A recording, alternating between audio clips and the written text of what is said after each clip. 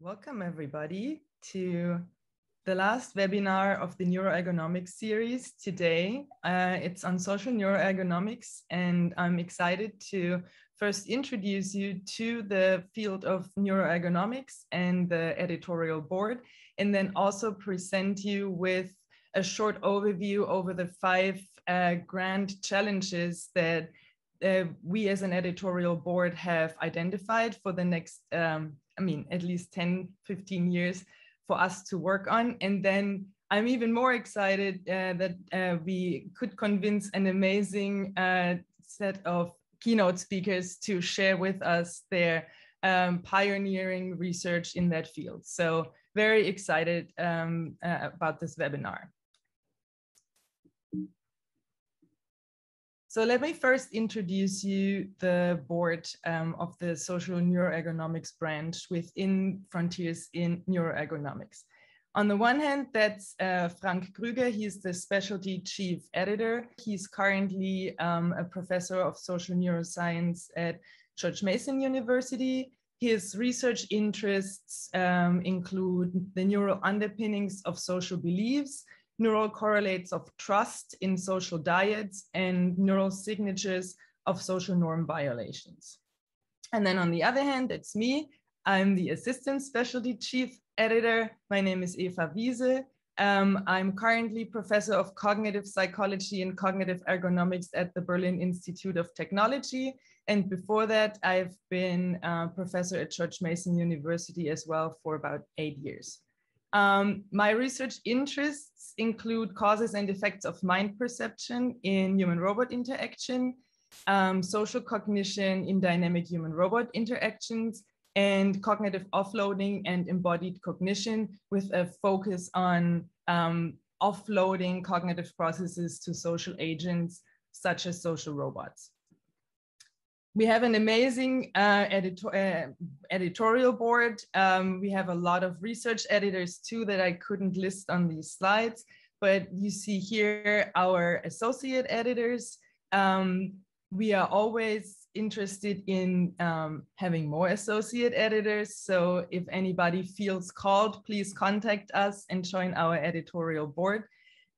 Together, as editors, we cover a very broad area of expertise within the field of social neuroscience and human factors, and that includes mental states classification, brain-computer interfaces in social interactions, social robotics, trust in automation, biometrics, artificial intelligence, human factors in transportation and medical systems, adaptive social technologies, hyperscanning, mobile neuroimaging, human-machine teaming, telepresence, rehabilitation, and many, many others.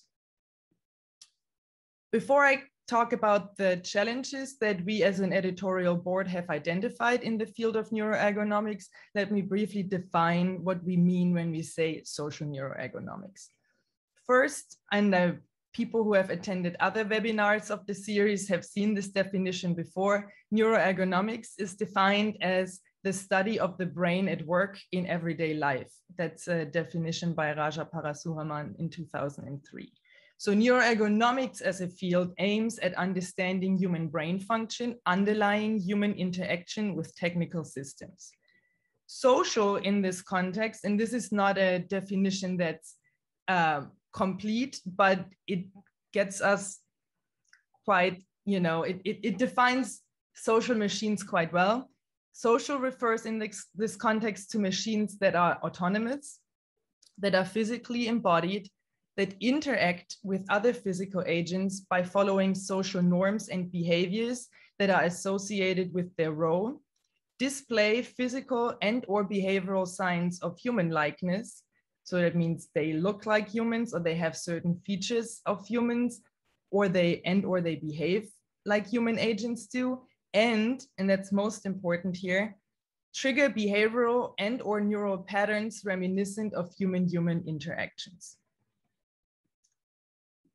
Social neuroergonomics as a field is a transdisciplinary field devoted to the application of knowledge of the neurobiological underpinnings of social processes and behaviors to the design, engineering, and evaluation of human-machine systems. So that means that we are really interested in the entire range of neurobiology, neurophysiology, neuroscience, ranging from single cell recordings or even molecular and genetic processes to looking at behavior and neuroimaging studies with human participants. And then design, engineering, and evaluation means that we are interested in studies that deal with developing or the conceptualization of social machine systems, the actual implementation or the engineering part of those systems, and then also the neuropsychological or psychological evaluation of these systems.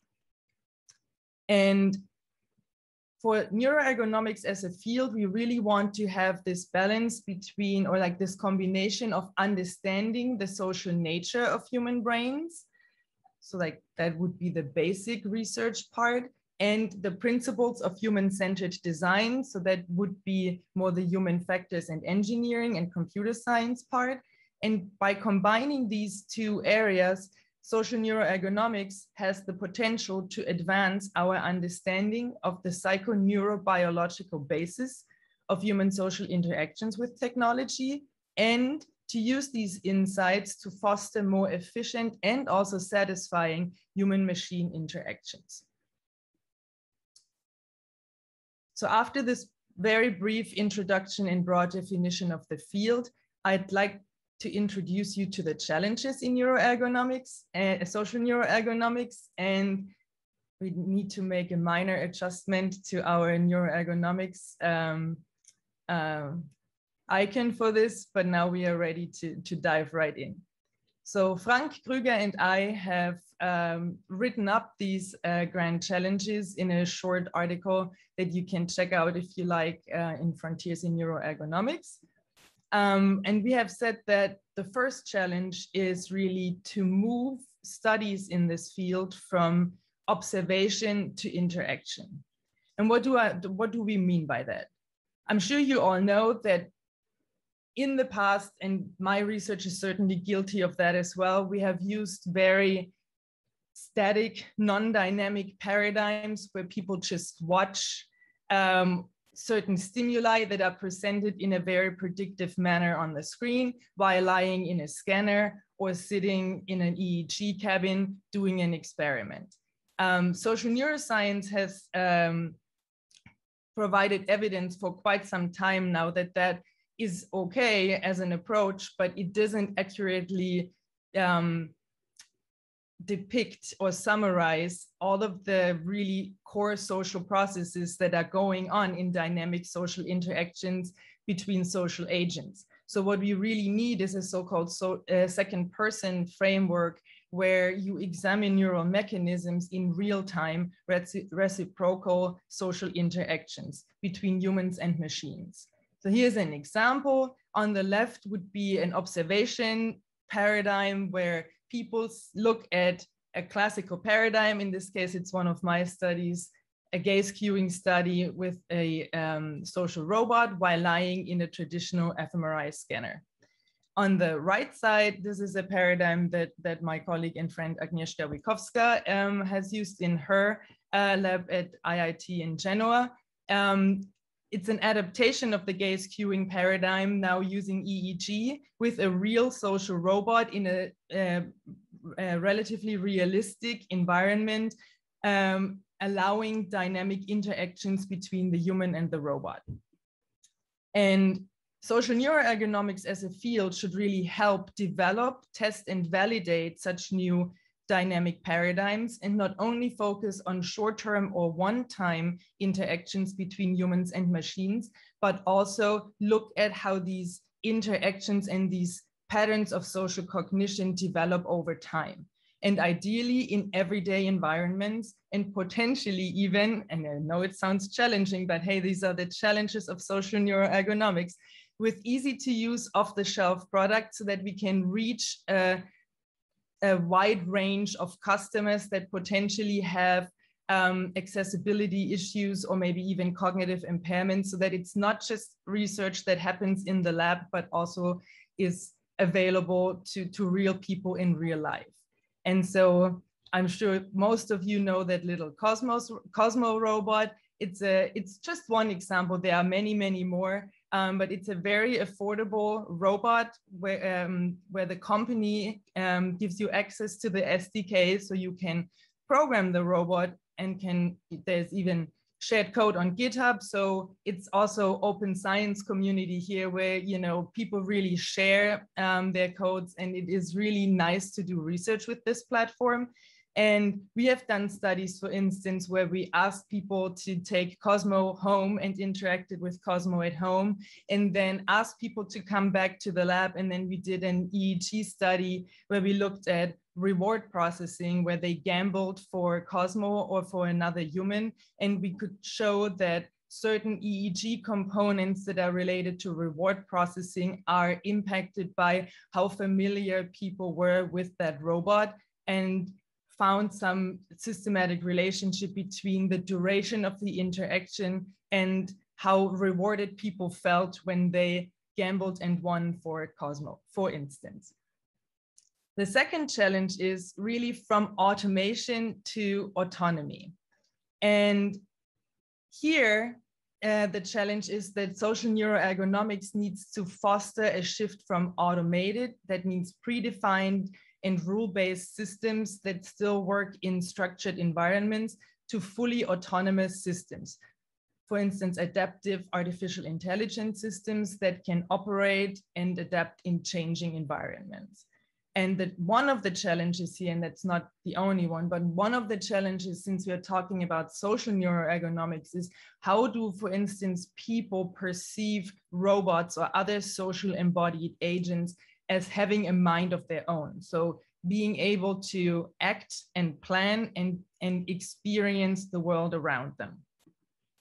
One example here also again from our research, we have, for instance, used a video game called Don't Starve Together, where people play online, and where you can have one character being played by the participant and then another player either being played by another human or by an artificially intelligent system. And we have played around here with different socially artificial systems, and first did a Turing test where we wanted to see, can people actually distinguish if they are playing against a human or if they are playing against an AI?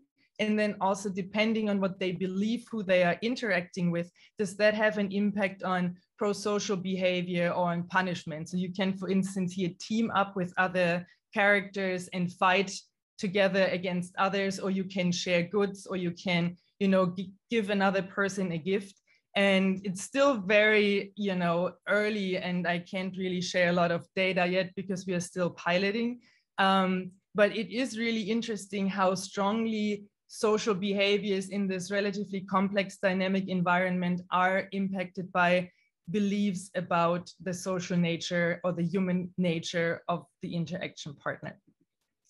And in general, at some point, all of these research efforts should really help us to formulate minimal set of design features that really help trigger those very social areas in the human brain in a way that is similar to what we see in human-human interactions.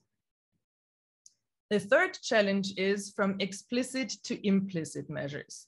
That is one of my favorite topics, because I'm sure we have all been there where we saw research that seemed fantastic, great human-robot interaction, and you have this high expectation that now you get this major insight, and then most of the dependent variables are subjective ratings. Again, I'm not judging anybody. I have done that myself. I'm still doing that. So it's not to say we can't do that anymore. The message is more, try to think about also incorporating other more implicit measures. So the challenge really is to at least combine explicit, so controlled, slow, conscious process measures, and implicit measures that measure more automatic, fast, and subconscious processes.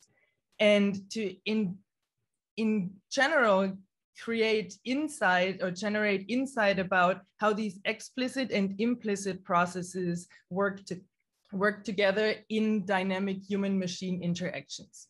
So, and I want to give you another example from my own research. Here we were wondering which robot or agent people which robot would be best to perform a certain task with. And we used a morphing procedure where we morphed a human face into a robot face. And what you see here is essentially faces that vary in human likeness from 0% to 100%. And so what we actually did first was really use explicit measures where we asked people on using a 7-point Likert scale, do you think this agent has a mind? Do you think this agent would feel pain if it fell? Do you think this agent is likable? And so on and so forth. And what you usually get when you do this is when you manipulate physical human likeness, you get a somewhat linear pattern, or at least, monotonous pattern, where as you increase physical human likeness, ratings usually go up. Then we embedded the same images into a behavioral task, in this case, a vigilance task, where we measured sustained attention. In this task, you see one of the agents first look at you, then change gaze direction, and then either look at or away from a gun or a hairdryer. And it's a sustained attention task, and participants only have to press a button when the agent looks at a gun.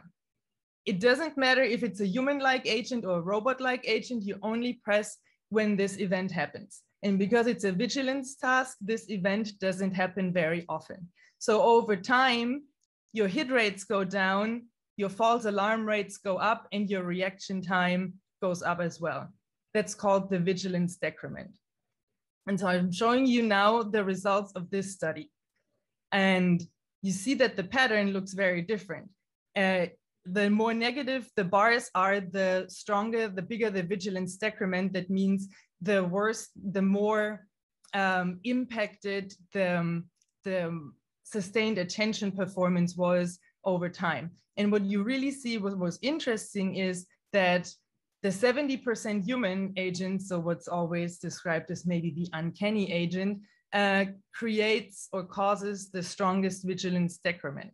And when you compare the pattern on the left and the pattern on the right, you see that your data on the left is not very predictive of the data on the right.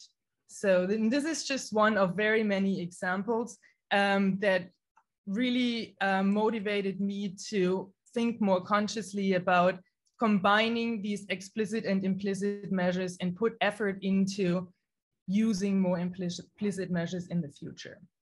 And that is still obviously not very dynamic here. This is still research that's done on a computer screen. So in the future, this should be combined with the challenges that I mentioned before, where we want to use implicit measures also in a dynamic social interaction in real life, ideally.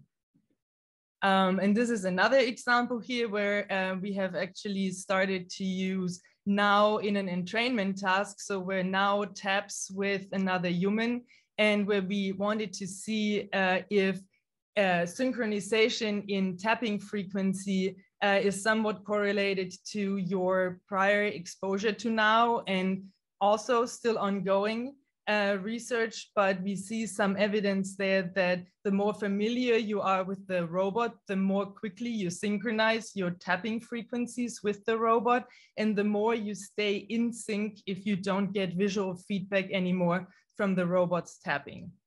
So just as examples, I'm very excited to see some of the keynote speakers' examples later. It's just for illustration purposes here. Challenge number 4, from Dyads to groups. So here, we know that most social neuroscience or even human-robot interaction research was mainly focused on interactions between one human and one robot or one machine. But we need to expand this, obviously, to interactions between humans and machines in groups and mixed groups and even cultures. because when you only look at Dyads, they lack certain group-specific manifestations that social agents and social agents are often asked to assist and interact with groups of people. So we must understand these processes in human-robot group interactions. We have done here, for instance, a task on the Ash paradigm, where we looked at the influence of a consistently but incorrectly answering majority of computers, robots, and humans on conformity in human participants. We have slightly modified the task. I don't need to go into detail here, but essentially we have we had a social task where people have to make a judgment about emotional states, and an analytical task where people had to do an arithmetic task. And before they gave their answer, a certain number of computers, robots, or humans have given an answer. And what we find is that depending on task, you see a strong impact of agent type, where if you do the social task, the computer and the robot have a significantly less strong impact on conformity than the humans. And again, these things, this is just an example. We need to expand that kind of research to more diverse cultural populations and need to focus on human-machine teaming in the future. Which brings me to the last challenge, from lab to natural environments. What we all want to do, but what is often very difficult once we start doing it. We all know that in particular, neuroscience measures are often very invasive and restrictive and do not easily allow for dynamic social interactions, in particular if you have a machine in the picture. And the challenge here is to really start in the lab and use the insights that we gain there on regions of interest, and really use mobile neuroimaging tools. And I hope some of the keynote speakers will show us how they solve this problem for now, and combine it with easy to use social robots and computational analysis methods to really see how, if the same brain areas are also activated in complex dynamic environments. And we really need these interactive paradigms that start in the lab and then transfer to the wild. And again, I've mentioned that earlier, these off-the-shelf robots like Cosmo, for instance, because they are so cheap and easy to use, you can easily use them and give them to participants so that they can take them home and that they can really interact with them for a long period of time, and then come back to the lab and then do traditional social neuroscience experiments in the lab. Or also another interesting thing, George Mason has these Starship robots on campus now, and there are more and more of these environments now where you really have robots interact with people in complex environments. So that's obviously another interesting set where we can do these realistic studies in the wild. That brings me now to introducing our fabulous keynote speakers, who one after the other will address one of the 5 challenges that I've just introduced. And because those are very distinguished people, we need to make a modification again. We will start with Emily Cross. Emily Cross is currently a professor of social robotics at 2 universities, University of Glasgow and Macquarie University in Australia. Emily's research focuses on social robotics, but also action perception coupling and perception of aesthetics. And she will talk about challenge 1, or she will address challenge 1. And her talk is, the title of her talk is Probing the Flexibility of Social Perception Reveals Important Insights into Observation and Interaction. Then we will move on to Peter Hancock, who is Pegasus Professor, Provost, Distinguished Research Professor, and Trustee Chair at the University of Central Florida. Peter will address challenge 2, from automation to autonomy, And the title of his talk is Malicious Intent, the Crumbling Boundaries of Individual Humanity. Then we will move on to Lorna Quandt. Lorna is Assistant Professor of Educational Neuroscience at Gallaudet University. Her research focuses on using behavioral and neural tools to understand sign language, and she uses virtual reality and social robots to help with that. And the title of her talk is Embodied Sign Language Learning in Virtual Reality Using EEG as an Implicit Measure of Learning. Then we will move on to Brian Scassellati, Professor of Computer Science, Mechanical Engineering, and Materials Science at Yale University. Brian is definitely a pioneer in social robotics. Every time I want to know if somebody has done a study already, I go to your website and check it out. And Brian will address Challenge 4 from Dyads to Groups. And the title of his talk will be What Robots Teach Us About Human Behavior. And then last but not least, Antonia Hamilton. She is a professor of social neuroscience at University College London. Her research focuses on social interactions in healthy individuals, and she examines whether certain social cognitive processes develop in the same way in individuals with autism spectrum disorder, or if they develop differently. And she will address Challenge 5, from laboratory to natural environments, and that is also the title of her talk. I am very excited to your talks, and I hand it over to you now.